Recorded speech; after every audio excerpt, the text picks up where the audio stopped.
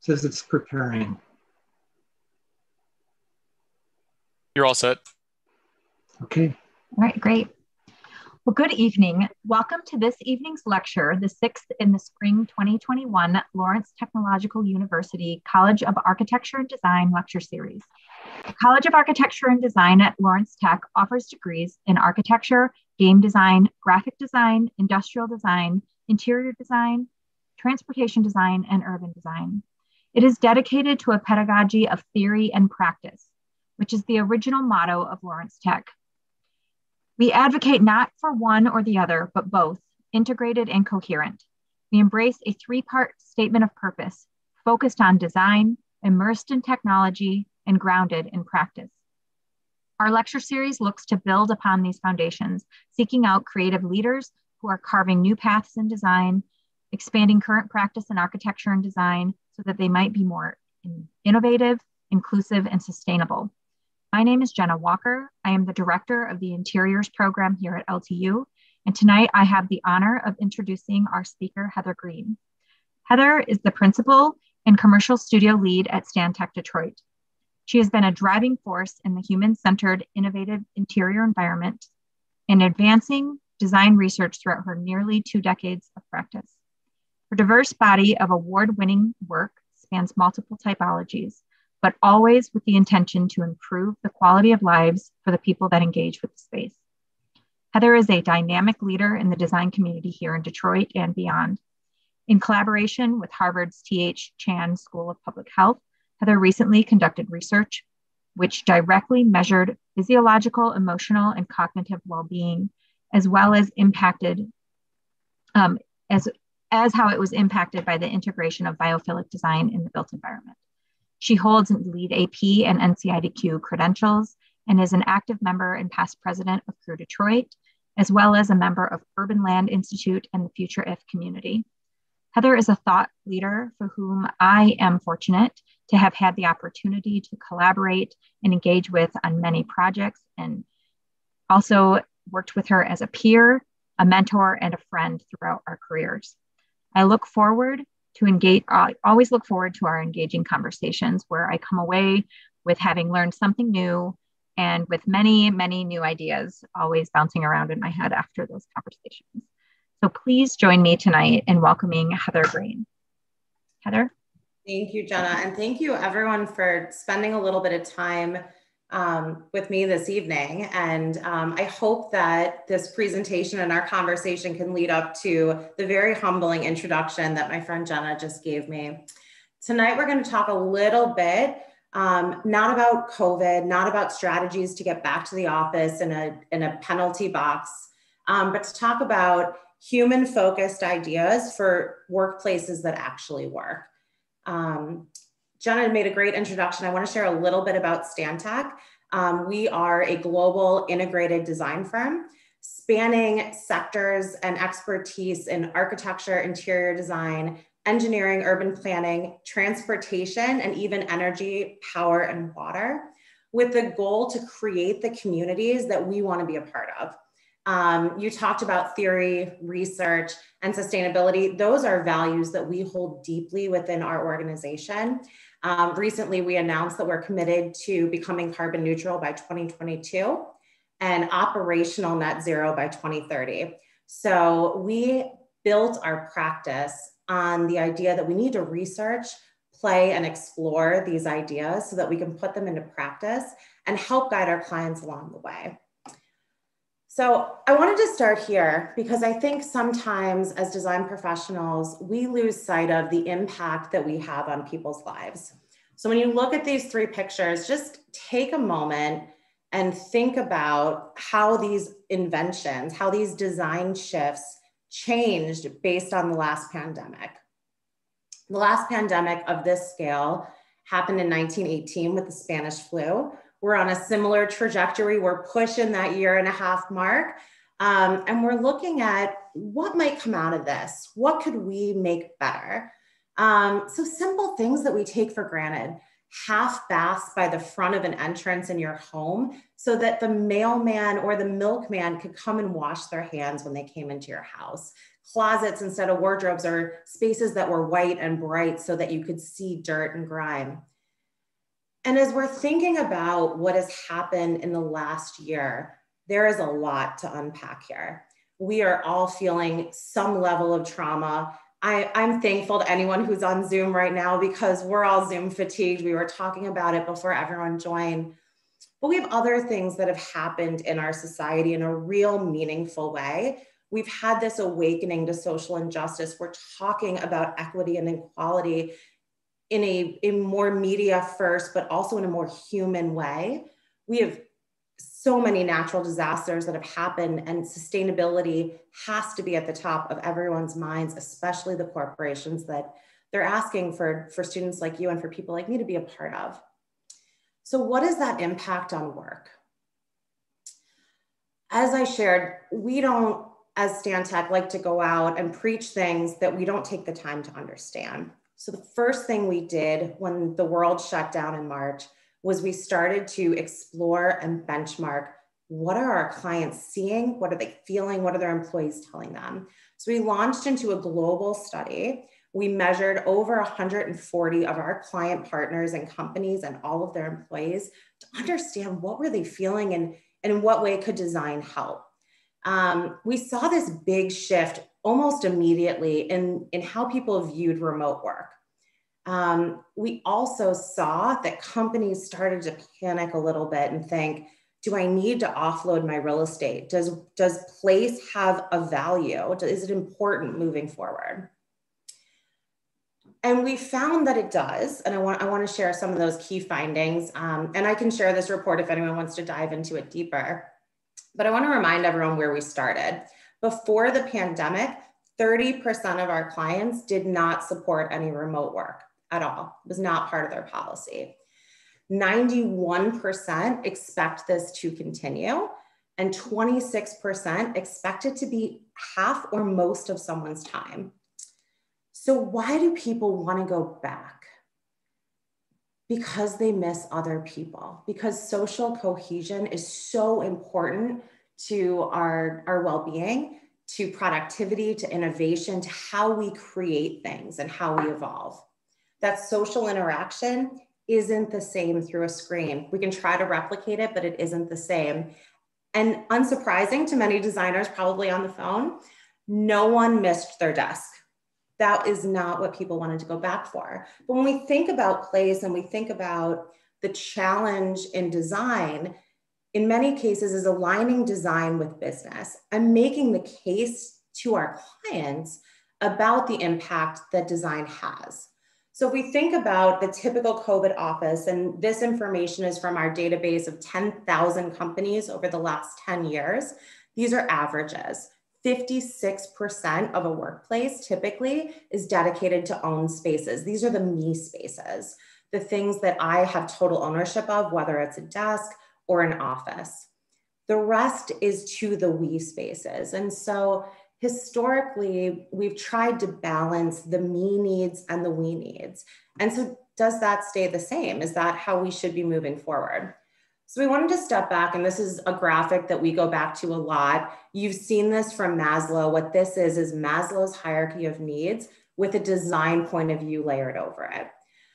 That before any of the meaningful work can happen, before people can achieve innovation, create the next big thing to improve productivity or workflows, to get to that purposeful and meaningful work, we have to first establish trust. And this doesn't just apply to the workplace. This applies to schools. This applies to experiences like retail and hospitality. This applies to travel, because we need to be empathetic in remembering that everyone is on a different risk tolerance spectrum and everyone is at a different place of fear. Some have no fear and they're ready to go back. Others are ready to go back, but with some precautions in place. And so establishing first within the building that we're meeting people's physiological and safety needs. So that isn't just that we're protecting them from a virus, that's that we're supporting health and well-being. that we are thinking about the impact that place has on how people feel. And once we do that, once that is met, then we can start to dive into experiential design. But if I don't feel safe and I don't feel like my basic needs are being met, I won't want to send my kids to school. I won't want to go to a stadium. I won't want to go back to the office. So it's just a reminder that place has so much of an impact on how people live their lives. So what is the value of place moving forward? We believe that the future office is going to skew to the we. It's going to skew to collaboration, community, and experience, potentially at the expense of status, hierarchy, and space. So I'm gonna go back and sit here for a minute. Some of you may be aware, if you're into some of the retro TV sitcoms, you've watched Mad Men, you will know that the typical cubicle farm in its infancy was born out of the office revolution in World War II. So when everyone came back from service in World War II, most of them were in the military, and they took that hierarchical perspective and applied it to how organizations were structured. We've seen some shifts to flatten organizations to make them more collaborative, more equitable, but we haven't seen massive shifts in place to support that. And one of the pushbacks to the open office, besides privacy and noise, is that space has traditionally been tied to a reward system. My office, executive row, is the physical representation of my value to the organization. Now we're all on an equal playing field, and there are things that people aren't going to be willing to give up easily. The biggest one of those is choice. We've talked about choice for a long time. I'm sure you've talked about it in your classes or you've read about it online, but it was an inauthentic version of choice. It was once you came to the office between the hours of 8 and 9, you had a choice perhaps on if you wanted to sit at your desk, if you wanted to sit in a conference room, if you wanted to work in a work cafe. Now we need to think bigger, and we need to think about choice of where and when and how. And so when we start thinking about that, it becomes more authentic to who that person is as an individual.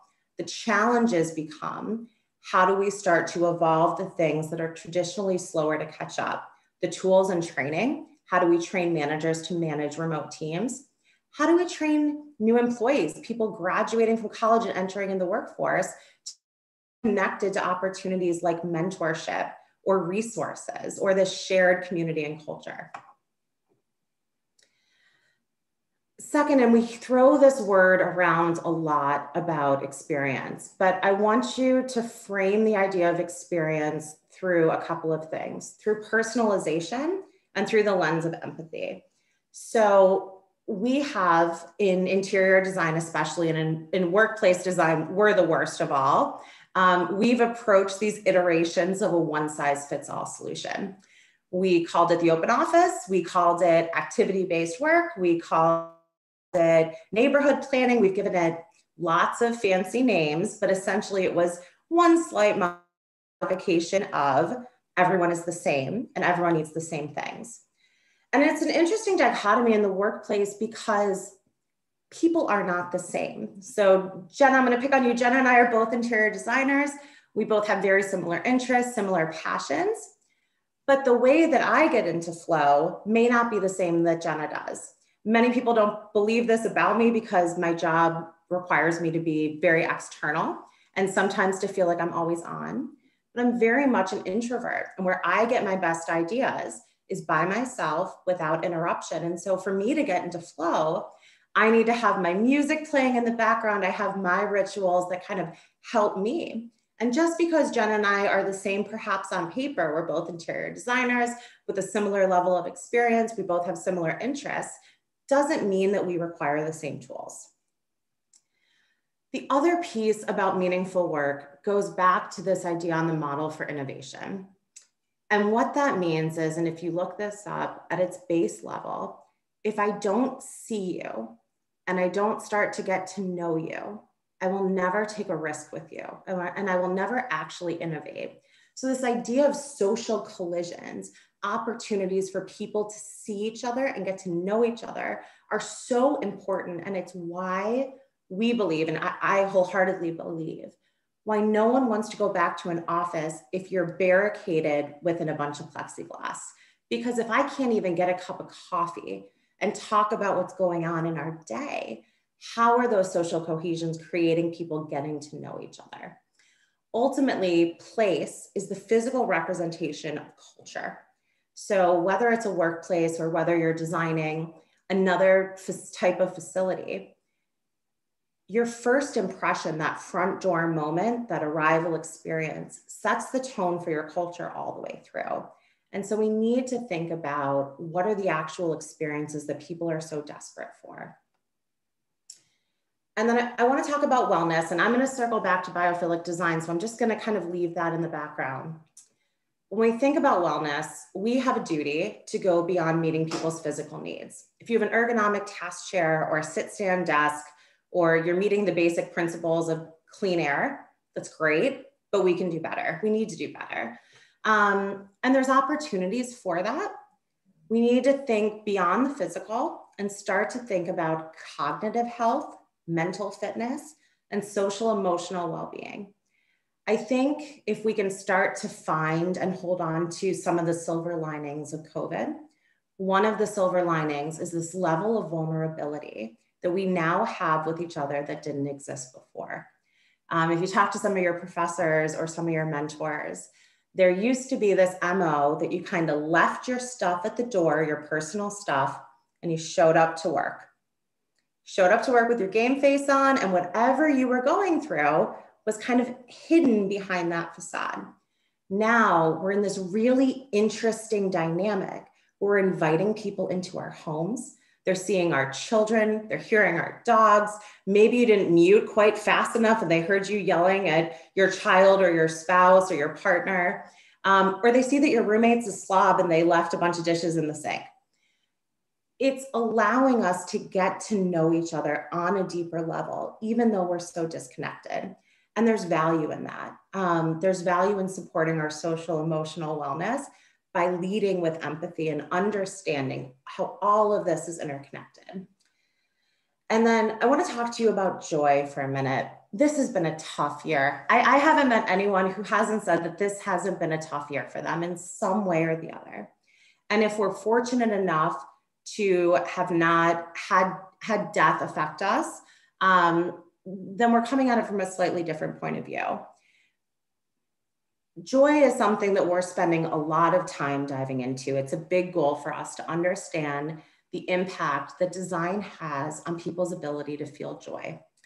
I want to back up and explain that while we sometimes use them interchangeably, happiness and joy are not the same thing. Happiness is feeling good or content over an extended period of time. Joy are these intense moments of positive emotions. And so if you start to think about that, what opportunities do we have in design to create moments of joy? Could it be through our senses? Could it be through awe? Could it be through relationships?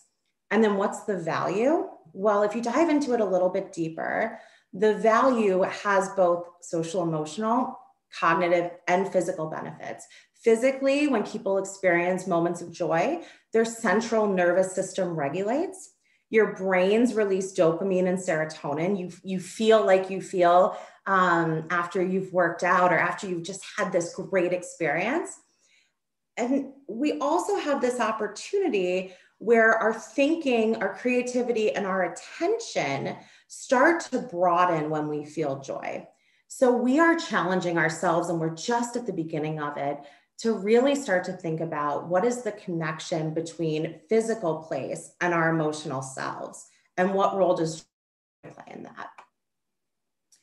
So how do we get there? What are the barriers here? And the barriers here, the one that's not written on there is probably that companies are still scared. They don't know where to spend their money. They don't know how to attack this first.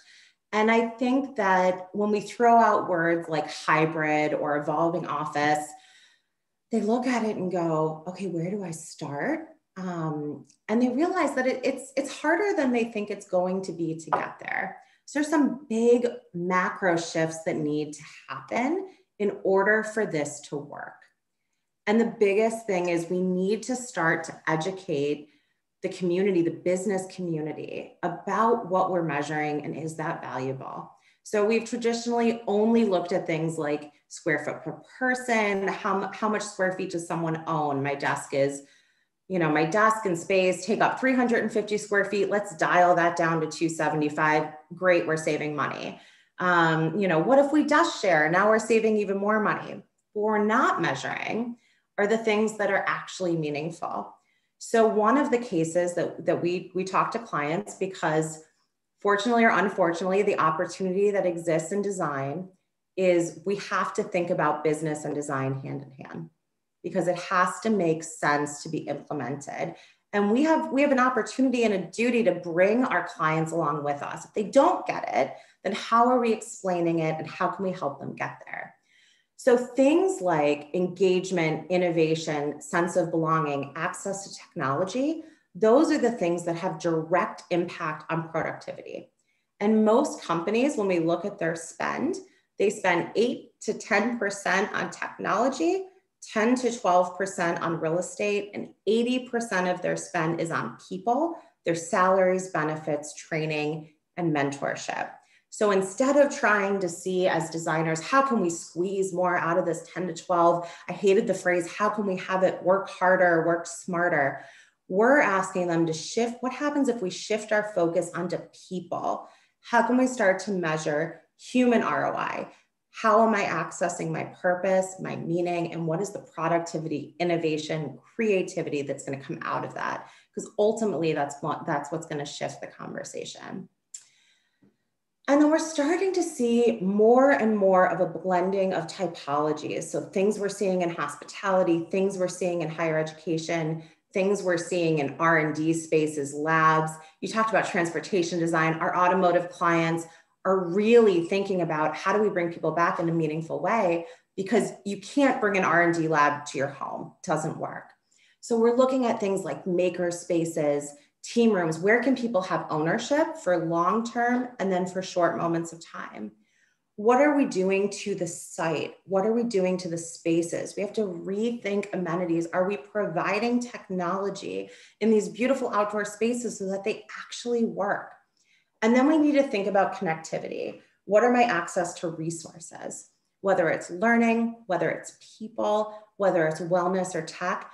Ultimately, what we don't want to do is leave anyone behind, not see people promoted because they're not being seen. We want to create areas for social cohesion. And tech is so much a part of this conversation, not because tech needs to be the lead, but because technology should be the underlying layer of everything that we're doing so that the experience is seamless. Connecting to people, connecting to space, and connecting to amenities should be as easy as it is for me to download an app on my phone. And if it isn't going to work. And so thinking about when we start to individualize and personalize the office, how can technology enable us to do that in a more meaningful way? Can I adjust the temperature and the lighting in a focus zone? Can I shift the blinds? Can I actually take ownership of the room? What does control actually mean? And what does personalization actually mean? And do I have that choice within this place? And lastly, I'm gonna touch on something that's near and dear to my heart. My team here in Detroit, we had the privilege of partnering with Harvard on a study about biophilic design that we actually started 3 years ago. And I'll tell you a quick funny story. It took a very long time to go through and collect all the data, conduct the study, and then go through the peer review process, which in the educational community meant that the data was valid enough. The case for the data meant that the community of peers felt like this was valid and this was something that we could take out to the world. And we were ready to publish it the first week of March in 2020 with the embarrassing title in hindsight that luxury or that wellness will be the next competitive advantage. And we scrapped that title and we pulled it off of what was supposed to be a news release and a media release. And we said, we cannot go in and talk about wellness as a luxury. Wellness is not something that should be allocated for a few. We need to think about this in a more equitable way. And so what we did was we used Harvard has a virtual reality lab, which helped us to control the environment more so that we could actually start to measure people's physiological, cognitive, and social emotional data points within this study. So we had participants, you can see in the diagram, actually go into virtual reality. It was a place where they could walk around, they had a computer, and they had some time to acclimate to the environment. But the goal was to allow them to actually do the tasks that they would do in their normal workflow to measure a couple of things. So what did we see? We saw all physiological scores improve: heart rate variability, blood pressure, and then really interestingly, something called a skin conductance level test, which is essentially your body's physical reaction to stress. So we saw blood pressure go down. We saw people get calmer in these spaces. And then we did cognitive tests, and we wanted to study innovation. So creativity, we used something called an alternatives use test, which is a psychological test to understand how innovative, not I am over someone else, but how innovative I am in one environment to another. We also used something that measured computational tasks. So the processing, the different parts of your brain. And then I will mention real briefly, we were not expecting to see how much demographics played a role in the level of impact of biophilic design. We saw that people who were raised in suburban and rural environments spent longer, significantly longer, almost 30% of their time looking at the biophilic environments compared to their urban counterparts. We also saw an impact, a stronger impact in females over males, which helped us further to reinforce that one size doesn't fit all. You shouldn't put this everywhere. It shouldn't be everything, but it has opportunities to apply these patterns in meaningful ways to support the different types of workflows that people have. So where do we go from here? We hope that hopefully we've inspired some of you today to think about how do we design spaces that are more human focused?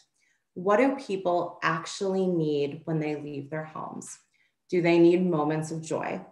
Do they need places of respite where they can recharge their batteries and feel connected to something bigger than themselves? Do they need social cohesion? Do they need a best friend at work? Or do they need a really great experience that starts to create joy? Thank you so much for having me tonight. And I hope that you have some great questions that I can answer or some dialogues that we can start.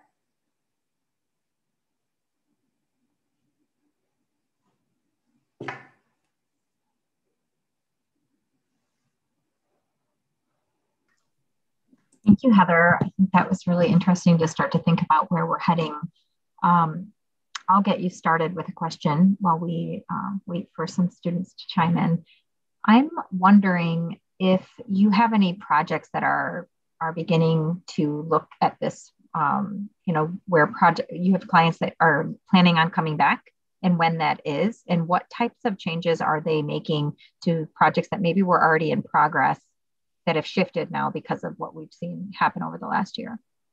That's a really great question. So we have a few clients that we've been working with since April to start prototyping some new technology, I think is the biggest one.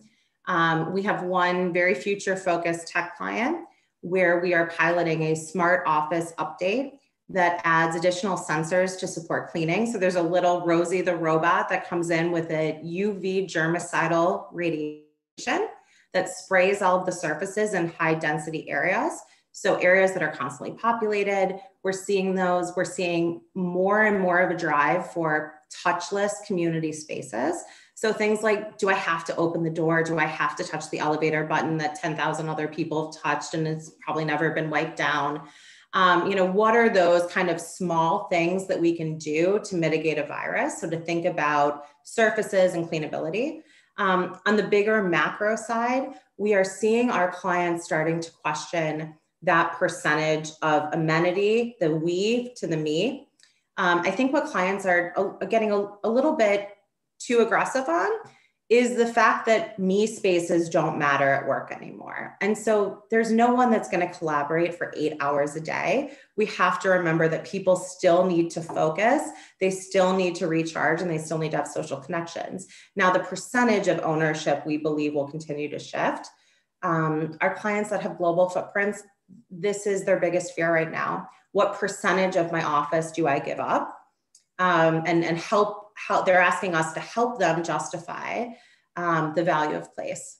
That if this is working, why do some people want to come back? Well, should we bring people back? Now, you mentioned global clients. Are you hearing from them different cultural perceptions on post-COVID workplace and how this is going to impact their teams on a global scale? Yeah, so globally, we're headquartered in Canada, and I will say our Canadian counterparts have been a little bit more future focused on health and wellness within their communities. They're taking their precautions and their stay-at-home orders a little bit more stringently than some of our other studios are feeling in their local communities. Our European counterparts also, they're thinking a little bit more work from home is the data that we're getting back than we are here in the States. On average, we're seeing the US clients report 1 to 3 days remote.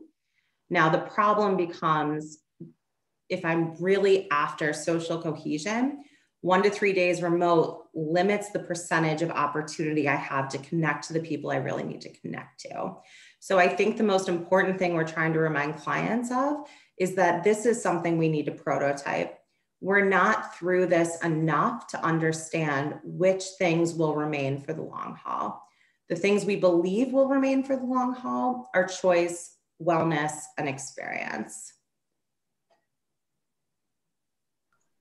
It seems like those were also trends that were already starting, and they've just been like fast forwarded in motion to be even more important than they were, even though we were seeing them as emerging. I think you're absolutely right. It catapulted things that were already in place. We were talking about smart office, but the barrier to entry was cost. And now we're seeing, supply and demand. We're seeing the cost for some of this technology come way down so that companies can afford it and they can actually start to implement it. On the well-being side, we were talking about this. We were talking about well buildings. We were talking about, LEED certification. But were we practicing what we preach to that level? I don't know if we were. I think that as an industry, we started with the low-hanging fruit, which was how do we meet people's physical needs? Now I'm really excited about the fact that we're talking about social emotional health. I think that most people who've been in this industry for a long time, if we had talked about social emotional wellness 10 years ago, 15 years ago, I can say most of the C-suites that I've presented to probably would have laughed me out of the room. Now that's the conversation they want to have, and that's what's really exciting. I have a question here in the chat. So a member of the audience was actually went to Herman Miller about a decade ago, and when they built their new greenhouse, and they actually asked employees there at the time what they felt about that building and what the best part of working in that building was. And they still said the people. And I know you and I know this, right? The research always tells us environment is in those top 3, but it's always number 1 is the people. So can you talk a little bit about why, I know you mentioned this, but why that physical environment is important to that connection with those people? I think it's a couple things. I think that we're tribal animals by nature. We've always built, if we go back in time, we didn't hunt and gather by ourselves. We created communities. And so if we unpack that a little bit, our gyms are our fitness community. The schools are our children's community, and work is our community outside of our family. It's an extension of that. I also think as human beings, to get to that top level of Maslow's pyramid, our work has to be purposeful. Otherwise, we're just collecting a paycheck and we're checked out and we're not engaged and we're not fulfilled and the company's not happy. But ultimately, when we think about why this is so hard, and this is so hard, I posted something earlier today on Instagram that I found so inspiring. And they were talking about, why are people not talking? Like, why does no one want to talk right now? And it's because we weren't designed to communicate only this way. We miss each other. Do I think that people will never hug again? No. Do I think that people won't ever gather en masse? No, I think that we're seeing the importance of it. This is a moment in time, and it's reminding us how much that connectivity matters. So what is place? Place is an opportunity to foster healthy, supportive, equitable communities, equitable connections. And I think that that's really the opportunity here. And that's why people are having such a hard time. We don't want to look at each other through a screen. There's an energy that's missing that you have when people come together.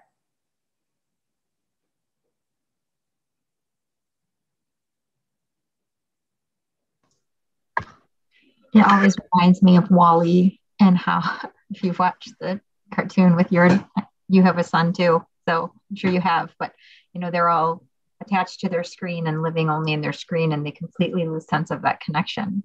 And sometimes with social media, we thought we were going that way, but I think something like this happens and you realize that that digital connection is not a replacement. It's not a replacement. And I think the biggest thing it doesn't replace is that energy that you feel. It used to be when you could go into the airports and wait for someone at the gate and you saw someone you hadn't seen in a long time running at you off of, the terminal. There's an energy about that. And so when we sometimes preach about joy or experience, this is our opportunity. How cool is it that we all get to play a role in shaping people's experiences? And so we can do it well. And we can create these moments where people can come together in meaningful ways and feel like I'm a part of this. Or we can do them really poorly and just go back to the way that it was. And, maybe we'll all be happy to get coffee and stand around a bad kitchen. But I think that we can do better. And I think that everyone on the phone is here because they want it to be better. Heather, I think a big part of how some of this is going to play out is how we are introducing ourselves back to society. And I've been fortunate enough to have a couple of dialogues with some sociologists and anthropologists at some of the major furniture manufacturers in the past couple of weeks. And what I thought was just my own personal introversion is it's not. It is a definite thing that those people are talking about, that we have not been introduced to one another for over a year now. And there is a little bit of, holding back. Like part of it is, people are thinking, yes, I want to go back to the office, but I haven't seen anybody in a year. And it's like we all need to reintroduce ourselves to one another. And I think a key part of it is, what are those spaces going to look like? And what is the corporate culture going to do to support that? Because as Jenna mentioned, some of this has been in play for a while. We've been looking at different palettes of place and how people collaborate, but they don't need 8 hours of it. They do need the focus time, and they need the me time and the we time and all of that. But the corporate culture has to be there to support that.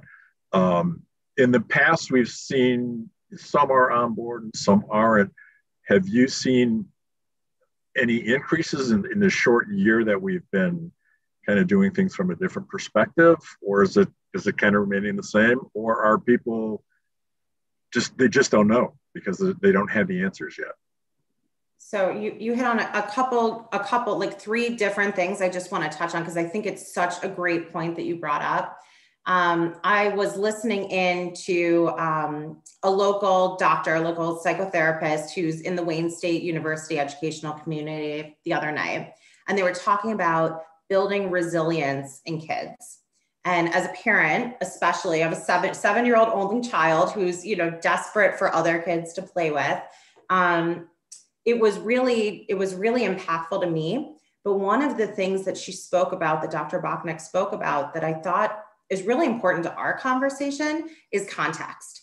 And so when we start to measure and think about these things, if we went back 5 years ago and someone was in a grocery store with a mask, a face mask, and gloves on, we would have said, who is calling in the police or the mental health? We wouldn't have understood. We would have thought that there might be some underlying disorder. Now we're all doing it because the context has shifted. Now, and Len, I think we spoke about this with your class a couple months ago. If we go back to something that many of us can remember, if we went back to September 11th, there was some short-term context that shifted the conversation.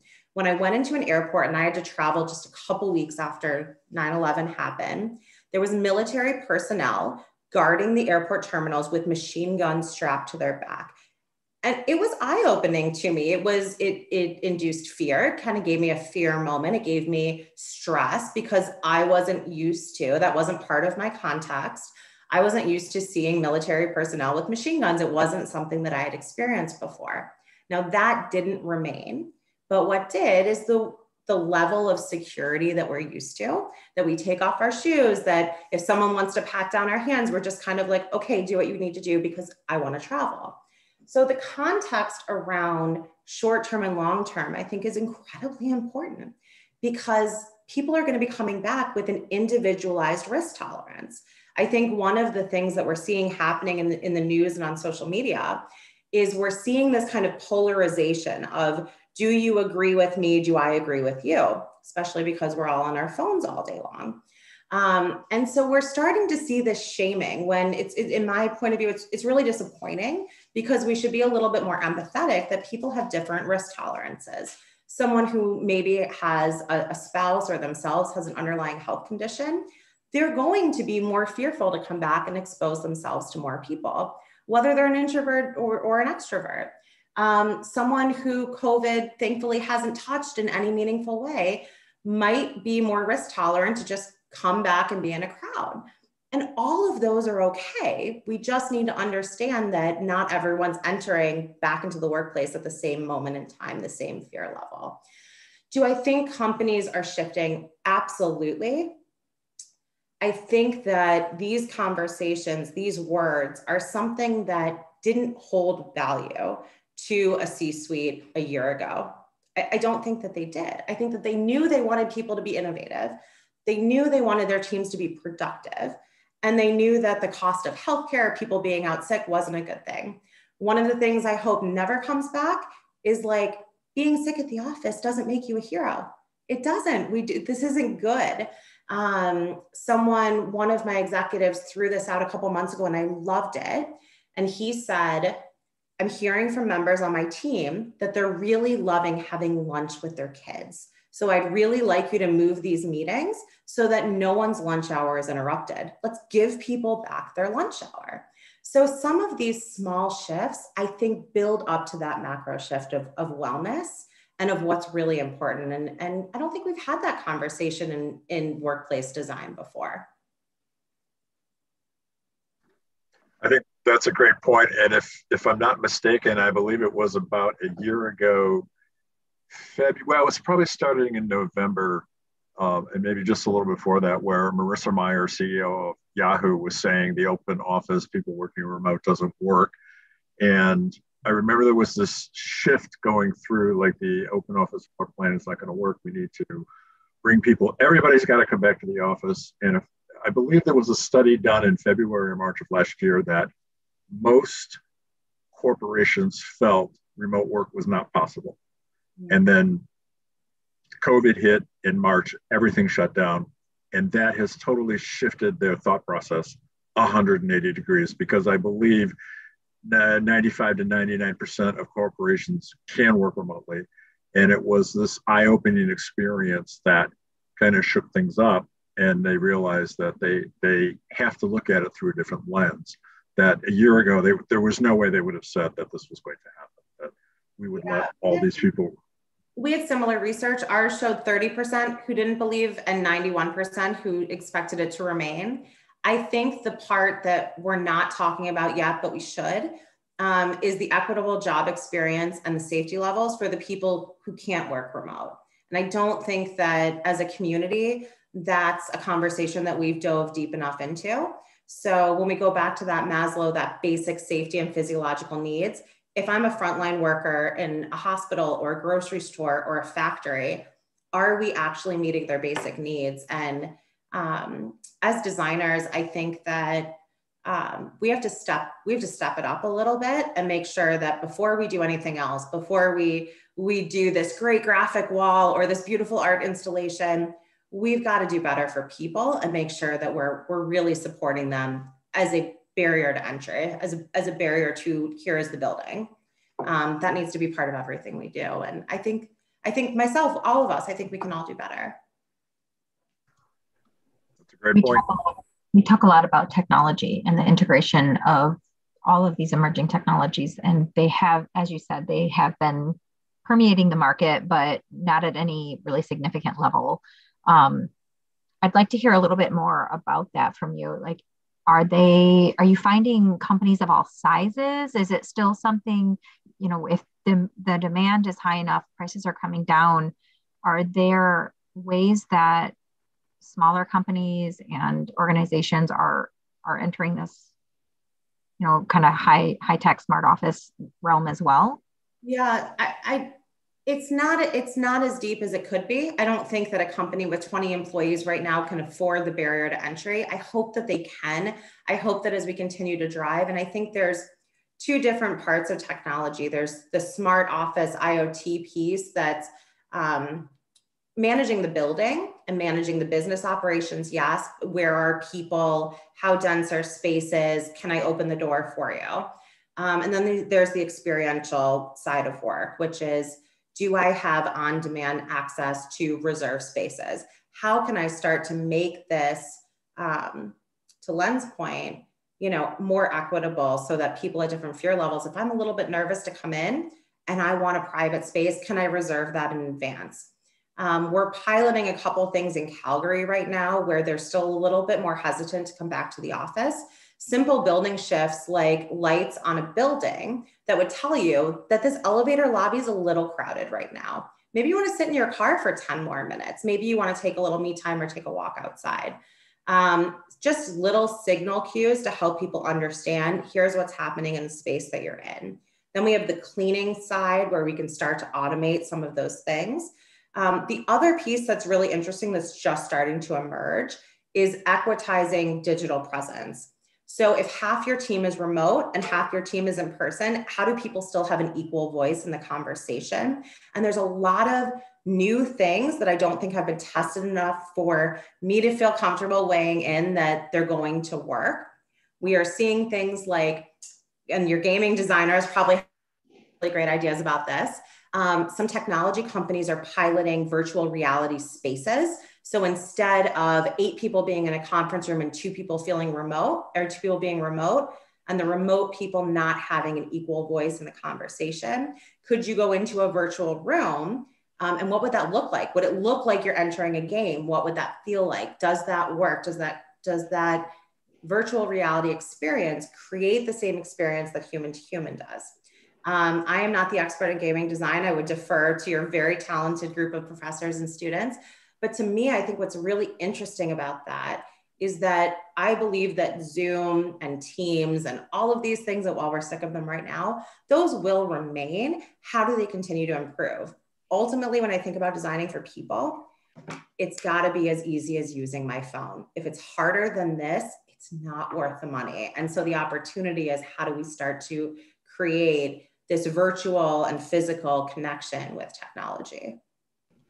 You touched a nerve there. I think I watched every faculty member here kind of shake their head because we are doing just that. We're teaching both remote and on ground simultaneously in many of our classes as our students have choice if they're on campus or not. And I think thinking about that, how to continue to elevate that is a really important conversation because there is some disparity there and how equitable those experiences. It's just human nature to kind of automatically direct your attention towards one or the other. And you have to be very, very cognizant of that throughout your engagement. So I'd be really interested to hear, is there anything that's worked really well or anything that you tried that just absolutely didn't work? I think from my perspective, it's one or the other. Mm-hmm. I have had the most success with either everybody on ground in a room or studio or everybody online, because when we do the hybrid thing, it's unequal. There's people that can't see what's being presented, especially when you're remote. It's difficult to try to make sure everybody can hear, see, And then if you get into, like I teach a class on materials, how do you share the tactile experience of looking at carpeting or wood or marble with somebody on a screen? That's the part that part just doesn't work. So that's yes. To me, it's got to be one or the other. That's my personal experience. And most of your students, I would imagine, have fairly regular technology, have devices at home. We work a lot. One of the things I just love, I get so geeked up about Stantec, is we put cross-functional teams together to work through these issues. So when we were talking about COVID planning, we started having conversations around what is a basic human right in 2020. If school is online, is internet a basic human right? Is this something that we need to start thinking about in the communities that we design? It starts to beg a different question around what is the world we want to live in. And I think that we can get lost in drawings and specifications and the project right in front of our face sometimes and forget that each building we build is defining the community that we're saying we want to have. You earlier mentioned being in the penalty box, which I love that analogy because I didn't view it that way, but that's exactly what it is. I like your idea of the possibility of using VR to provide some equity, because I know of a number of companies who have split their employees, and Group A goes to work on Monday, Wednesday, and Group B goes on Tuesday, Thursday, and then Friday is kind of a free-for-all. If you need to be in the office, you have to sign up to make sure we don't meet certain capacities and things like that. But what I'm hearing from those groups are that it isn't always the same when somebody's remote and then there's a group in the office and you have 6 in a conference room and 2 on the video screen. So the whole idea of VR bringing equity to that, I think, is great. So Carl, I'm going to charge you with that in a workshop we have here in a couple of weeks. I want to explore that. But that's a really good point. I didn't even think of something like that. So Carl's shaking his head no. We're not doing that, only because that's not what's planned. But we should think about those things. It's a great thing to think about. It really is. It's pushing that idea further in how do we provide equity. Pivot. Oh, somebody. Our really future-focused clients, and I'm talking the tech companies that have always pushed the barriers, that believe in physical space, know that you can't just go into Teams, you can't just go into Zoom and have the same experience. So some of the prototypes I've seen are so interesting in that they're thinking about what is my virtual reality experience as it relates to light, as it relates to sound, as it relates to energy. You really almost, and I'm one of those people that always gets dizzy in virtual reality. So when I heard about this, I'm like, oh my God, I'm not going to survive. But it really is dynamic. The other thing that we're talking about with clients when it comes to that equity is remembering that connection isn't about having I don't have to talk to Jenna every single day to have a relationship with her. So being intentional with how you bring people together. So I always use the analogy of a retreat. And if anyone's been a part of a corporate retreat, you can have 20 meetings with the same group of people or have one day offsite having a different experience, and you gain so much more from that. So I guess I would throw out there and challenge, we do a lot of projects for Dow and they have these beautiful gardens and ropes courses. What would happen if your team spent a day on a ropes course outside, climbing a wall and working through something, as opposed to 8 days sitting in a boring conference room? And so the impact of place becomes, are we actually designing places that people want to be in? Or are we pulling and dragging people back because we need to see them in order to educate them, in order to mentor them, in order to train them and make sure they're productive? And I think the really important part of choice is we've equitized that. We're not saying that because someone's senior, they get to work remote, or because you're junior, you have to be here at a certain time. I think all that's out the window at this point. And if it isn't, they're probably not going to attract and retain the people they want.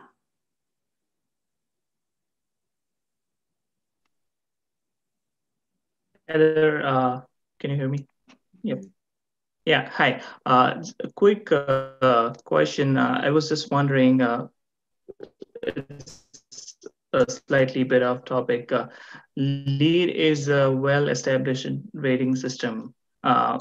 Clients, lean more towards now well, or there are other rating systems that focus on health and well-being. Have you seen that hike up, clients more interested in doing that instead? So I think LEAD started the conversation. I think there's a lot of great things about LEAD that focus more on our environmental footprint and a little bit on human health. What I personally really like about the WELL system is it starts to find more of those human factors. Ultimately, what I'm seeing is a lot of clients want to design and build with those methodologies in place, maybe not necessarily go through the certification process, which is lengthy. I think that there's going to be more and more an expectation that we're designing with those things in mind, and furthering even the conversation around carbon, around mass timber, around our environmental footprint. These were things we talked about in a small way a couple of years ago. And I had to take a crash course in carbon from our internal experts because I'm always being asked about carbon and how do these buildings start to live the values that these companies are preaching, which I think is a good thing. Just means we need to stay on top of our game and keep educating ourselves. Right. So Heather, I'm going to pivot you. I have a question from the chat. And the student wants to know if you could explain a little more about how biophilic design is more or less effective based on the demographic, like you mentioned. Could you talk about that a little more?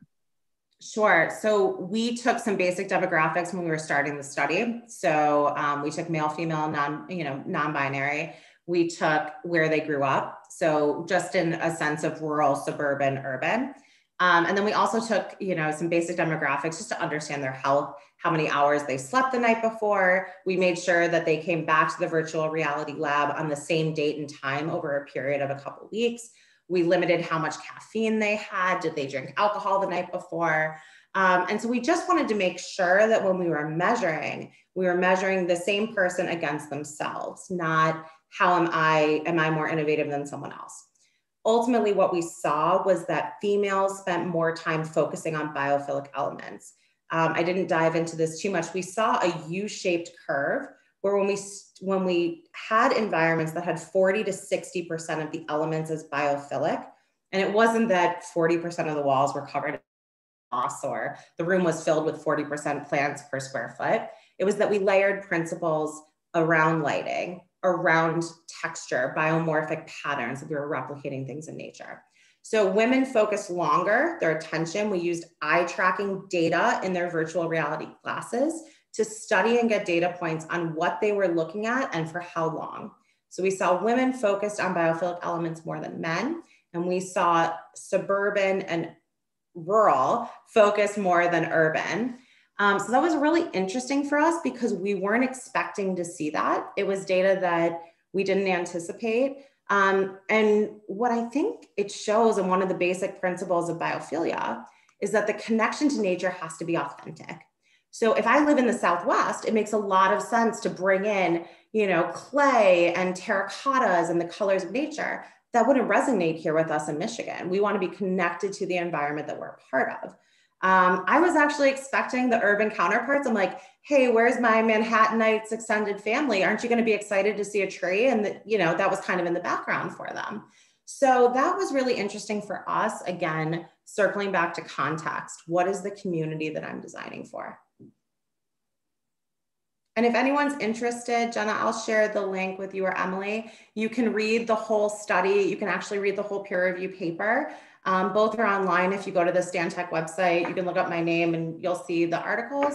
And then it'll connect you directly to Harvard's page so you can read the peer review paper. Great, thank you. Did you have a question? Someone have a question? I thought I saw a hand raised. I have a question. Can you hear me? You briefly touched on kind of the experience us as students are going to have once we graduate and enter the field. Do you think we'll be at a disadvantage or have any hindrance going into the field if it's going to be largely virtual compared to actually being in the office? It's a really good question. I think that our company and most companies are really focused on mentorship. When you're bringing someone in that's a great fit for the company, it's a great question. First of all, Alyssa, thank you for asking it. You need to feel connected to your team, and you need to feel like you have a voice and you can ask questions and you can challenge things. And so is that harder if you're never meeting them face to face? I think that we're trying to work through that and trying to improve. There's a great graphic, I'm blanking on the author's name, but it talks about the levels of remote work.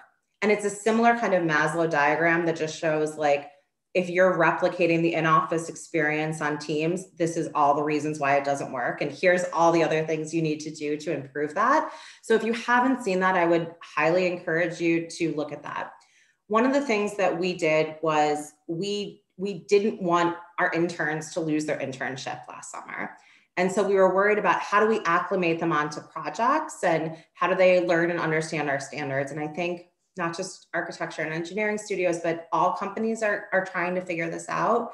And so we actually had 40 interns across the company in all different disciplines, and we gave them a similar challenge as to how do you kind of design. We gave one team education and one team workplace, and we had them, kind of prototype some things that they were thinking about, we were thinking about, and then pitch them back to the design leadership. Some things that I would recommend or suggest, if the company you're working for isn't doing this, try to get it started. Simple coffee connects. And even if you're just looking for an internship or a job, I don't know very many professionals in our network, especially here in Detroit, that if you reached out to them on LinkedIn and said, could I have 20 to 30 minutes for an informational meeting because I found this about you and I'm really interested in it, I would say almost no one would say no to that. So I think taking the time to have one-on-one connections, even if they're brief, to just share what you're interested in and learn from them is a really great way to start building connections, even if they're virtual. Thank you. When you think about, we've seen so much research on Gen Z and how they're digital natives and they don't look towards mentorship and some of the interpersonal connections that the previous generations do. And it makes me wonder if they are going to feel like they're missing that, or if we feel like they're going to be missing that. I mean, I'd probably be more interested to hear the students that, are going through that, what you think. I think that, Jenna, you're probably right. It's probably a combination of both. I'm sometimes surprised if, I get a lot of emails about jobs or internships, and if it's like an absolute no, either we're not hiring or it isn't the right fit, I always try to offer at least 15 minutes. Like, hey, if you want 15 minutes to have coffee, we don't have something right now, but maybe I know someone that does. And my personal MO on that is every career advancement and big client opportunity that I've had is from someone in my network, is from someone recommending us or recommending me. My job at Stantec didn't exist. It wasn't posted. They wanted to expand and build this studio when Stantec made the commitment to come into the Detroit market. And it was through a referral. Someone said, you should talk to Heather, she's the right person to lead this. So I think that whether it's virtual or in person, in some ways we're forgetting, and in other ways we're desperately craving those types of relationships. So put yourself out there. The worst thing someone can say is, no, I don't have time this week. Call me back next month.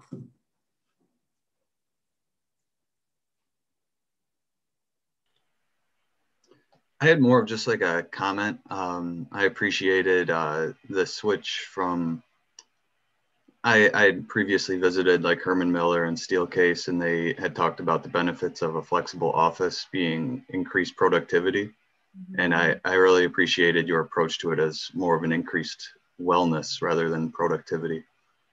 And yeah, I just thought I would say that. Thank you. I think they're still connected.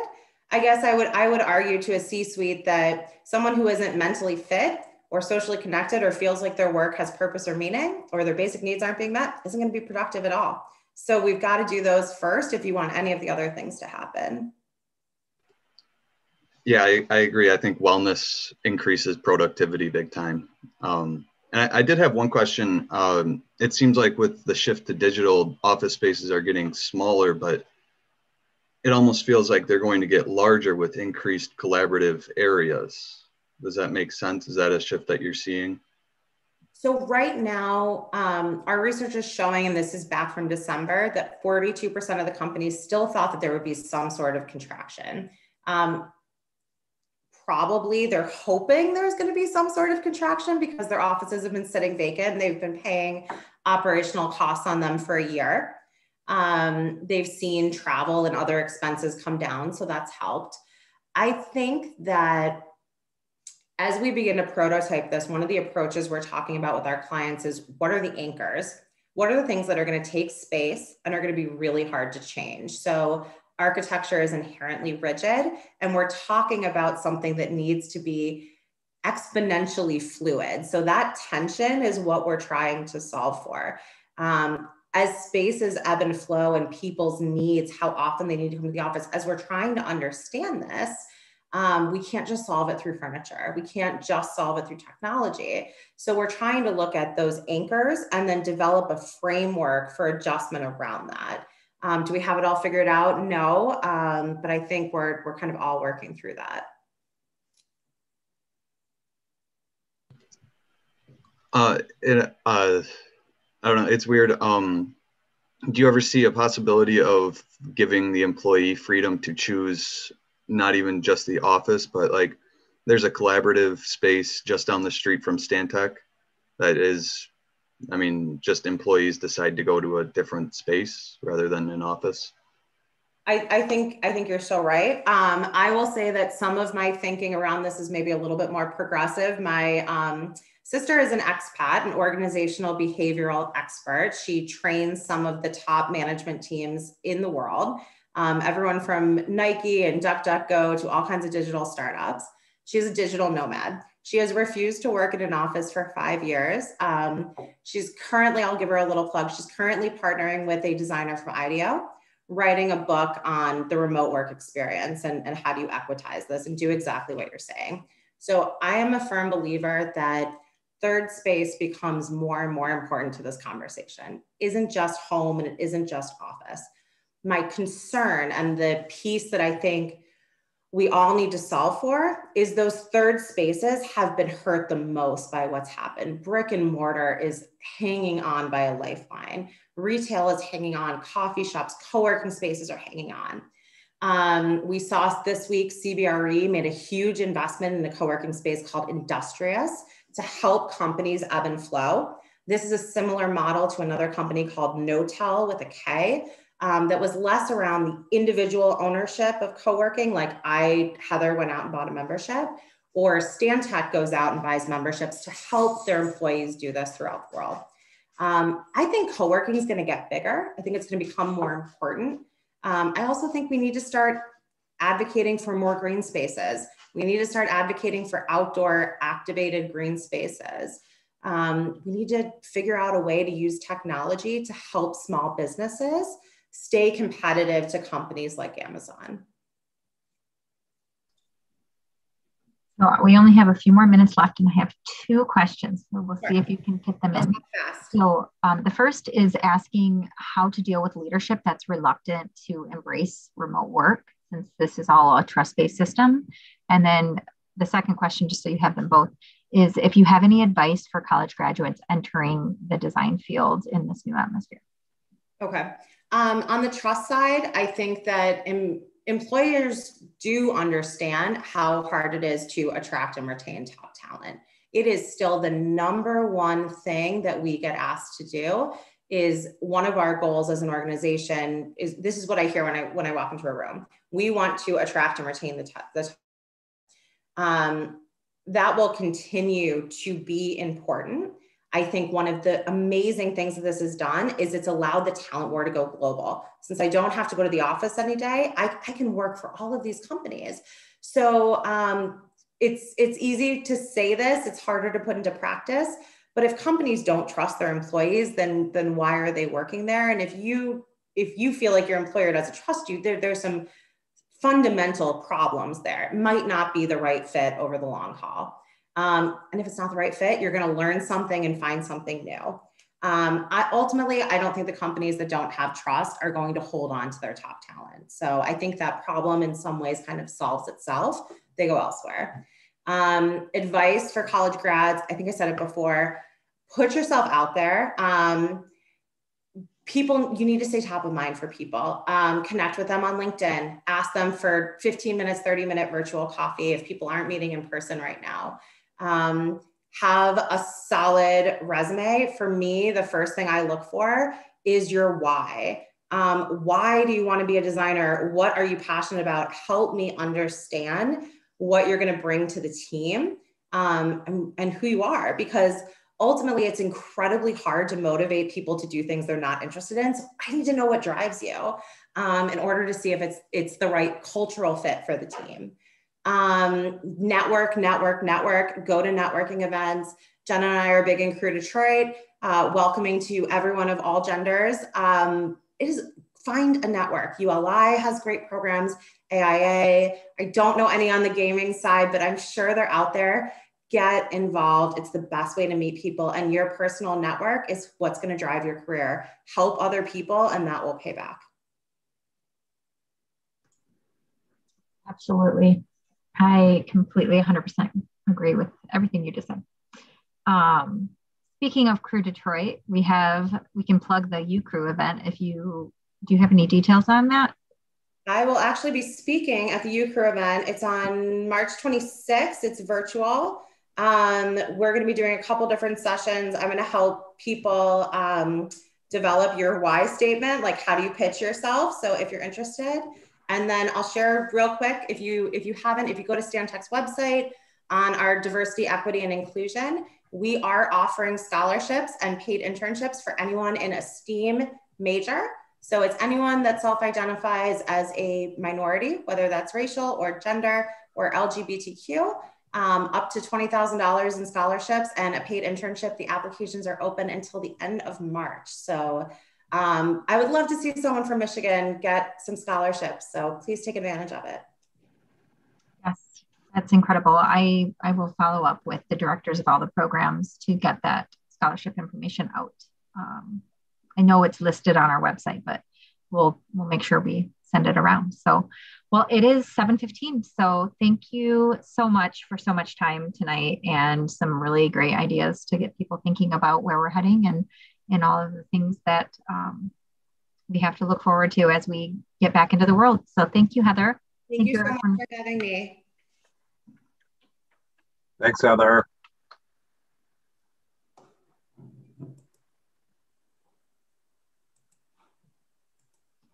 Emily, do I need to do anything to end it? Oh, Emily left. I'm here. I can end the Zoom and the other one, okay? All right, great. Thanks, Peter. Okay. Have a great night. Bye.